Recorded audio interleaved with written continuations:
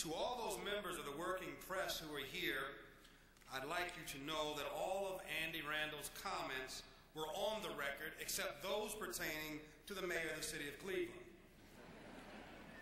We welcome you to this series. It is a beginning of a very important discussion that is coming at a very important time in the evolution of our city, our families, our state, our country, and indeed the world. It certainly is a time to enjoy, a time to celebrate, and there will be many, many celebrations, large and small. But it is also a time to think, a time to reflect, a time to wonder upon wonder, and to peer just a little bit into the future, and maybe even to ask the question of where do I stand, where do we stand, and where are we going? We start this Millennium Series, this community conversation today, with a world citizen whom I have the honor of introducing. But before I do that, I want to thank all of our sponsors, some of whom you have heard today, for their outstanding commitment, not just to this series, but to our community. And I wish you would join me in a round of applause on behalf of all of our sponsors today. Robert Grease and Jennifer Sanchez. From Independence High School in Independence, Karen Kurtz. We welcome all of you. Ladies and gentlemen, we had hoped that the beginning of this series would probably encourage us to scratch our head, to think a little bit about the future, to wonder about what our role is in that future.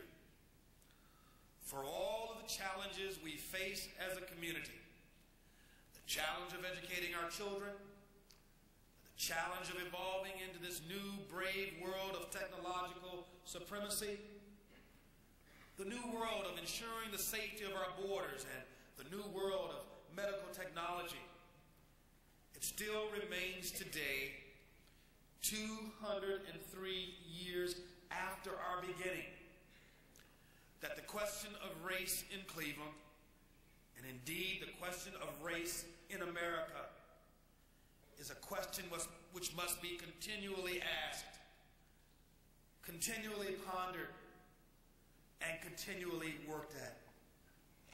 We are indeed that rainbow that Archbishop Tutu talks so much about, the rainbow of all colors, all tongues, all religions, a rainbow that is a composite of boys and girls who have become men and women from all over the world who now call their home Cleveland.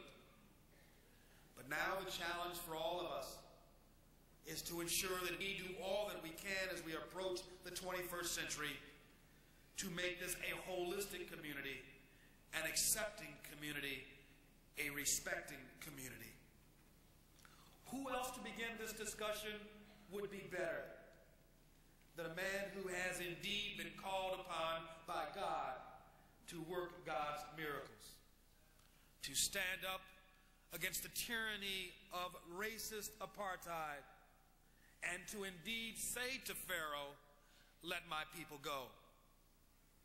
Every day living with the possibility of his own death, but never looking back, only looking forward, listening to the voice of God and the people of South Africa.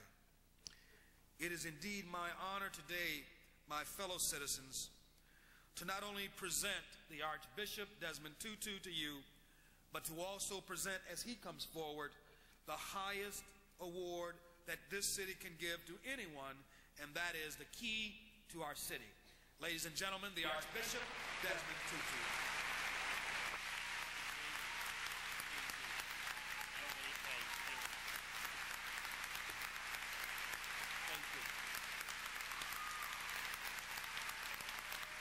Thank you very much.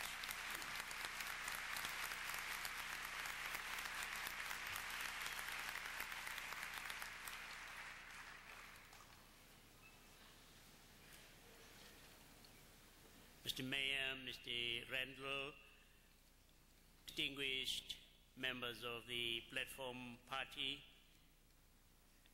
all of you very wonderful ladies and gentlemen, young people.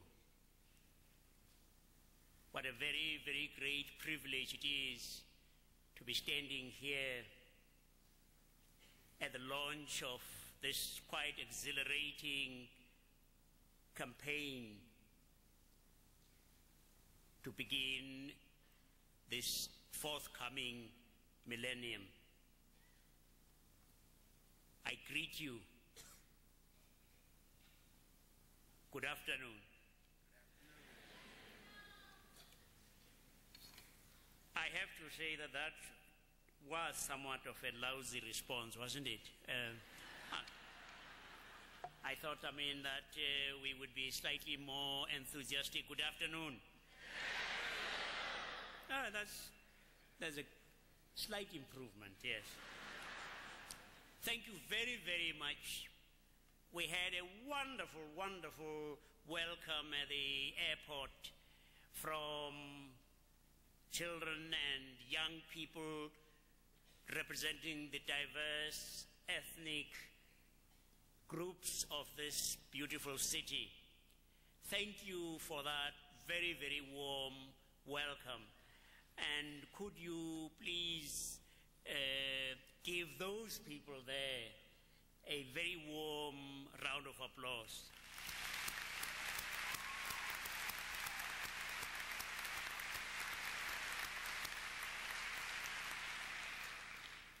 It is a very great privilege to be participating in this series under the aegis of the City Club of Cleveland, which has been outstanding in promoting tolerance and the freedom of speech, which has sought to say it is possible for people to differ and yet to be able to live amicably together.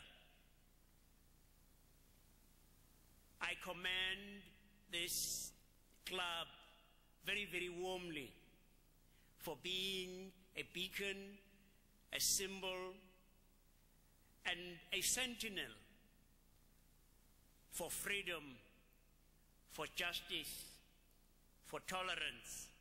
And I believe I might just be allowed also to say, on behalf of freedom,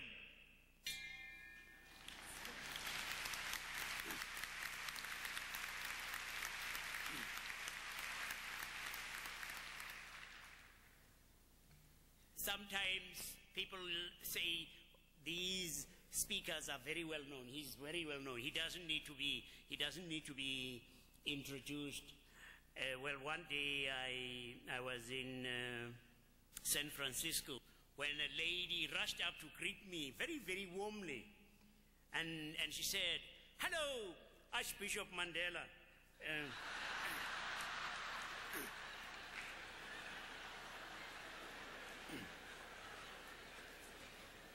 Sort of getting two for the price of one. But I come from that country, South Africa, which for a very, very long time decreed that people of different races should be separated under a vicious policy known as apartheid. Americans have pronounced it rather nicely as apartheid. But it would be